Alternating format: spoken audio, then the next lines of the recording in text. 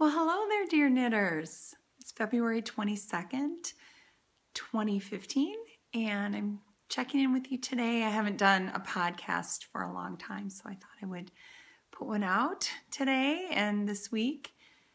Boy, it has been very cold here in Madison. Icy, icy cold. I don't know if it even reached 10 degrees yesterday. I think it's around 8 degrees today or 9. Then I heard we're going to get all the way up to 30 tomorrow, so I'm excited about it. This past weekend, I taught at the Madison Knitters Guild Knit-In, which is a gigantic event that has really evolved. I taught there a couple of years ago, and there were maybe 200 people there, maybe a little bit more, and then this year they had over 500 people in attendance. The Madison Knitters Guild is gigantic. It's 600 members plus now in the guild, and hundreds of people every meeting come and attend the meetings, the monthly guild meetings, and I'm sad to say I'm not more active in the Madison Knitters Guild, but I do try to keep up and check in. I've spoken there a couple times now. I've taught at the Knit-In event. This will be my second time that I've taught there, so I had a very lovely time. There were some other top-notch teachers there. Patty Lyons was there, and Annie Modisett was there. I didn't actually get a chance to talk to her. I was very busy, but I saw she was selling her yarn. She also had a vendor booth, and I know she taught a class or two, maybe more. I'm not sure. Joanna Johnson was there from Slate Falls Press. She does the cute Phoebe books, Phoebe's Birthday, and that little children's book series she does. It's so charming and adorable, and she then designs some knits to go along with her children's stories, and her husband illustrates her stories. She's very sweet. She seems like a kind soul, very adorable.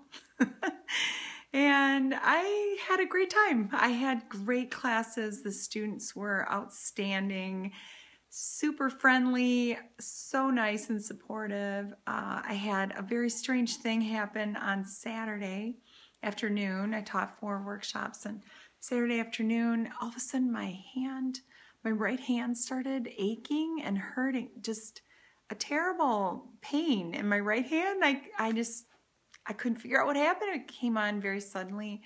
I actually took some ibuprofen during class. I dug some out of my bag and took some ibuprofen, which it really didn't help much. But on Sunday, I taught again all day on Sunday, but I woke up on Sunday with a swollen right hand. The top of my hand had kind of lumps on it that were swollen, very swollen, and now today it is and so painful I could barely move my fingers, which is not good for teaching knitting classes, but I made do, and I did actually ended up doing it. It was fine, and I tried not to even mention it, but then by the end of the day I think knitters are so funny. I was talking to a knitter, and then she happened to say, well, she was a nurse, and then I said, can you look at my hand? I have some weird problem going on with my hand, and she checked it out, and then someone else heard us talking about my hand, and I didn't want to make a big deal of it, but then someone said, oh, my sister's here, and sister-in-law or something's here, and we'll send her into your class. She's a nurse practitioner, and she can look at your hand, but nobody seemed really alarmed by it. There's some kind of I forgot what it's even called, but there's some sort of thing that has to do with your joint. But anyway, you can see now, and I mean, my hands are just, they don't ever look very good, unfortunately, but you can see here that this is my, my hand that's not swollen or anything, and I have, unfortunately, very veiny, kind of bony looking hands. I can't do anything about it, but if you look at this one, you can't even see, the veins or anything. It's very swollen. Now the swelling is kind of dispersed itself, so I can't really do much today. It almost looks kind of bruised or something, but anyway, I think it's getting better. I can move my fingers a little bit more easily today, and it's not quite as painful. I don't know. Do you know what it is? I should probably go in, but I thought I would give it just a day to see kind of if it just went away. Anyway, enough of that chatter. It'll be fine. Things will go back. Sorry, I have like a weird hair sticking up here. I hope you're doing well. I hope your knitting's going well. I have some things I want to share with you, some kind of in progress things I've been thinking about that I need to finish, and some kind of new things that I've been looking at. What I thought I would do first is kind of do a sock update, seeing that I don't have any of my socks close by. But I have this great, this is from Signature Needle Arts, and it's the sock blocker that actually, I think the point of it was kind of hang over a shower curtain rod. So you put your socks on, and then it's nice because it's all open in here, and then they can dry quickly. And I purchased that recently, and I really like it. So it's kind of fun. But these are 2 socks. I have one done, and I need to finish the other one. This one's so old. It's so old. It's an old Sunshine Yarns, just kind of a watermelon style sock. So I need to finish that one for sure. And it's like a really soft base. She doesn't even do that anymore. And then this one was the Gales Art, and I did the monkey sock. And the Gales Art graffiti. Was it concrete and graffiti? Graffiti and concrete, something like that. And I need to finish that because I have one done, and I have a little bit done on the second one. But so now what I do is I hang these up on the wall in my studio, this sock blocker, and I'm going to put socks that I need to finish the second sock on there. So it's a constant reminder of what I need to finish, which I think is kind of fun. Oh, here's the sock. Here's the yarn that goes with this one. This is old. I mean, years old. So I really need to finish that one up. So there are 2 fun socks that I need to finish. I don't usually do that. I usually will finish my socks, pretty quickly after I finish the first one. I usually am motivated to finish the next one. Oh, I forgot the other sock to this one. This one I have finished the other sock. This is this Regia Color Mania color, and it almost looks like a hand spun. It's a very marled yarn, barber pole yarn, and it knits up like this. It almost looks like a watercolor. It's so pretty. So that one's coming right along. I already have one done, but I really do love the way that yarn knits up. It's just lovely. So that's kind of fun. I grabbed some different yarns that I've been looking at. This is the Fiber Nymph Dye Works. I picked this up at the Loop U when I was there last fall. And I love the mismatched socks. So these are just 2 mismatched colors. And it's called Cherry / Pink. It's Bounce Inversibles. Oh, she calls them Inversible sets. It's 80% superwash merino, 20% nylon, 400 yards. Yeah, so I'm excited about that. That's really pretty, isn't it? I think it'd be cute to have 2 little mismatched socks like that. You reach over here quick. This is another sock yarn that I think I shared this on Instagram or maybe my blog, but I'm really looking at this one. I might do heel, like a little cuff heel and toe in this blue Lorna's Laces. I just think that might be a nice combination. Fab Funky Fibers. This is the I Believe in the Impossible. I think it has like 20 colors or something, or 22 colors in it. Striping. So that's coming up on the bend. I'm definitely going to get those going. I just pulled a lot of sock yarns that I have that I kind of have in the waiting. And then this is a new opal sock yarn that I just purchased not too long ago. It's Sweet and Spicy 2. And this color is Cake Pops. You can see the Cake Pops on there. But isn't that pretty? Really like all those colors in there. I think that's really pretty. So that one I definitely want to get on my needles very soon. Oh, and then the Fab Funky Fibers. I had ordered this kind of smaller skein too, and that's called the Cosmopolitan. This is it's a 50 gram, 232 yards. So I thought maybe I would throw in this pink Regia.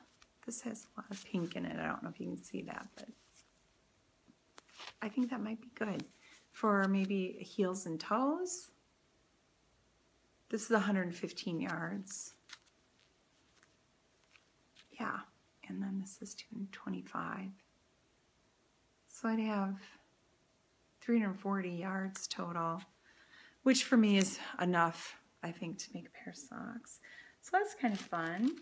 Oh, I was sent this new Regia design line by Arnie and Carlos. This is one of the colorways I was sent. You can see the lovely men right there, Arnie and Carlos with their signature. They have a new design line color Fair Isle sock pattern striping sock yarn. Kind of see what it's going to look like there. But that's one I want to get going on too. And I'm not sure what I'm going to do with this. I have a couple more balls of this too that I got. This isn't available. I think it's April that it will be in stores. So I'm excited about that. That looks like loads of fun to get going on. Oh, and then I got so excited about these. I'm going to try these sock blanks. And I ordered some sock blanks from Gail's Art. And here's one. And it's so it's a machine knit sock yarn, and then she dyes it, and then she prints like a secret message on it, which I think is really fun. It's called Special Secret Socks. This is Blue Love. It's 75% superwash merino, 25% nylon.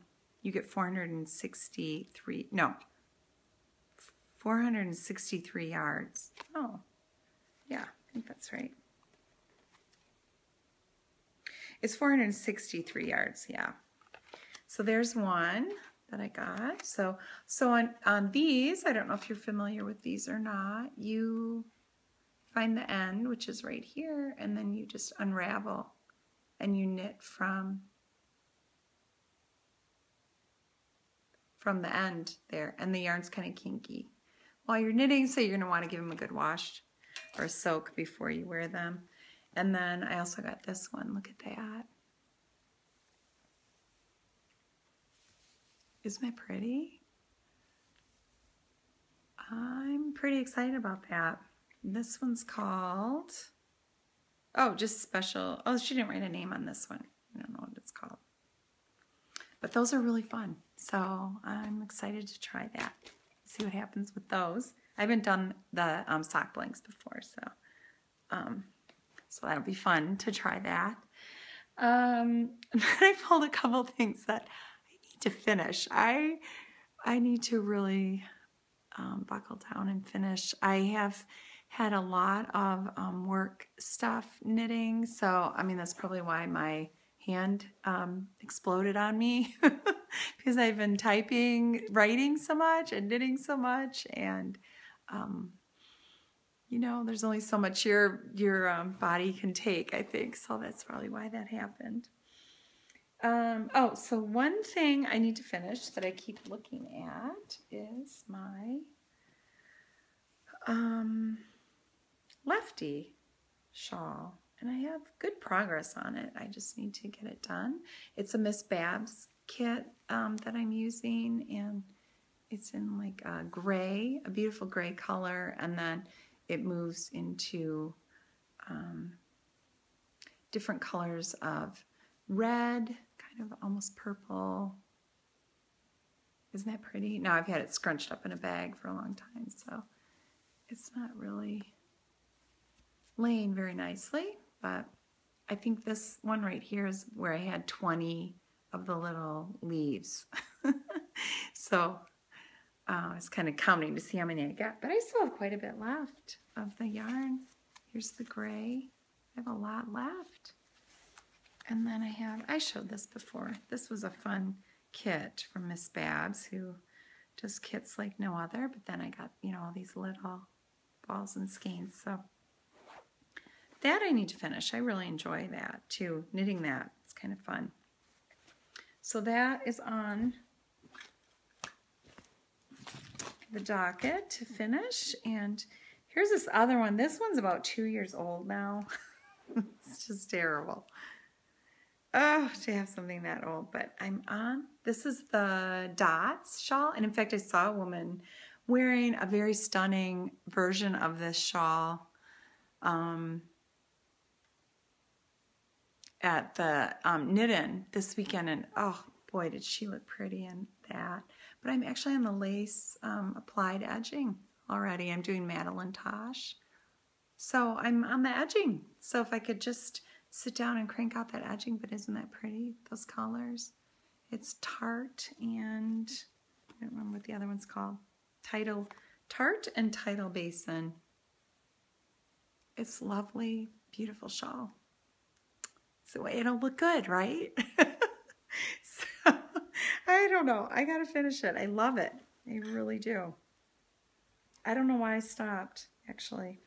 I know, just probably busy with other things, I think. So that's kind of fun. And I have some other just fun things to share. Oh, and as far as sock yarn, so I'm knitting a shawl out of the Come What May sock yarn in the Opulence base by Jala Spiral of Knit Circus. This is beautiful. And then I also have the sock yarn, the Gradient sock yarn set. So she winds them in 2 balls in the Come What May color. So I'm going to also be doing a pair of socks in those Come What May Opulence sock, which is 10% cashmere, 10% nylon, and 80% superwash merino. Come What May. So I'll wear my shawl and my socks. I'll be total Come What May from, you know, shoulders to toes. So that'll be fun. Yeah, and then I had just a couple fun little knitting bags that I picked up from, of course, one of my favorite Little Skein. Little Skein in the Big Wool. And, oh, I put a little teacup on there that didn't come with it, but I had, or teapot, I should say. I had that from her, from some other something or other. Can't remember. And then the inside is that. But this is a nice, it's a big bag. Pretty excited about that. So, little Fair Isle yoked sweaters. I couldn't really resist that. I really love that. And then this is something a little bit different.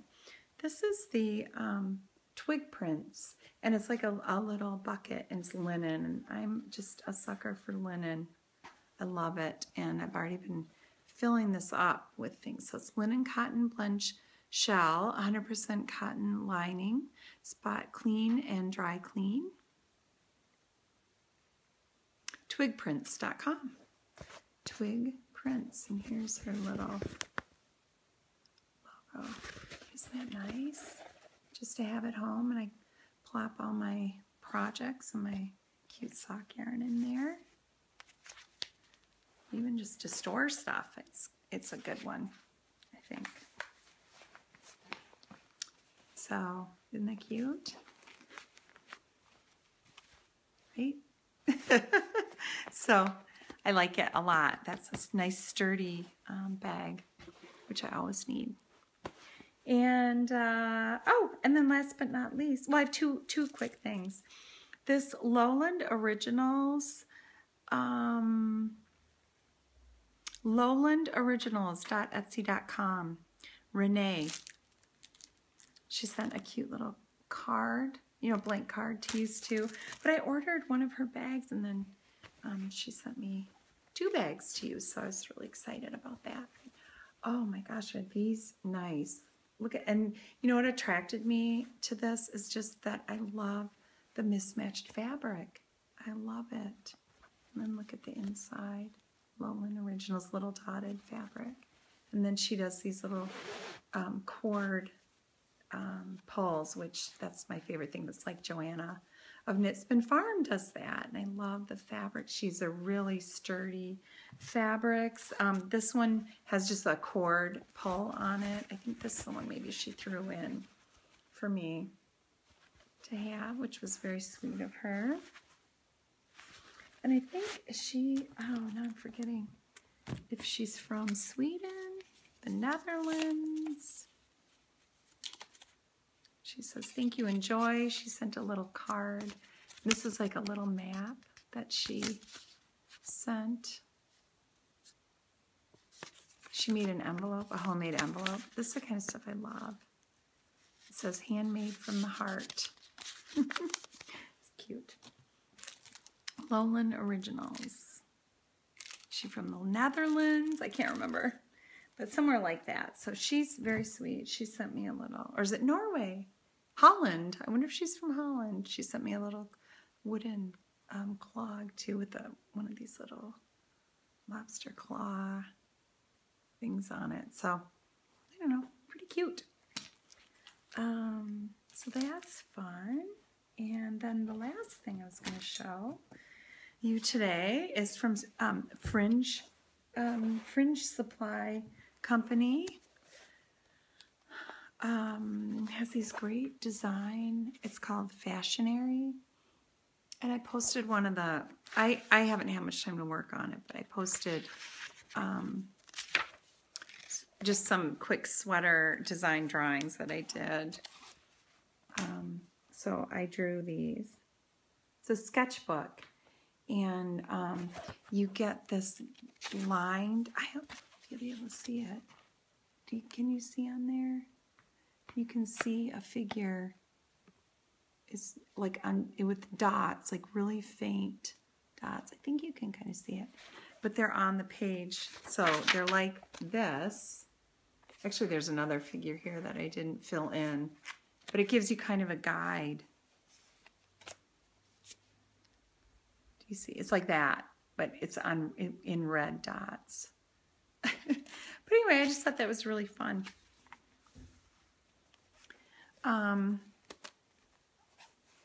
So that's about it. Nothing too much left.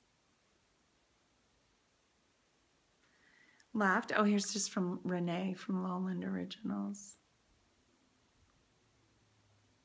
I don't know if you can tell what language that is. I know maybe it's not even going to focus in. But anyway. All right. So I hope you're well. This is the Yowza Way-It shawl. Number 2, Yowza Way-It 2, and I have it tied behind my back. So now I untied it, but I love it when it's so cold. I just throw that on and I wear it around my house. I love it so much. It's just cute. It has a little kind of textury ruffle at the bottom. Very easy.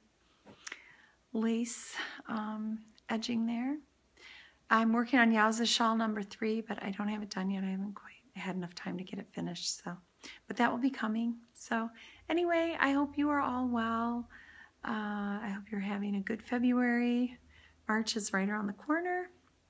The year's flying by, the school year. And wish me luck with my swollen hand. I think it's on the mend already. I really do. So, all right, dear knitters. I love you guys. Have a good day. Bye.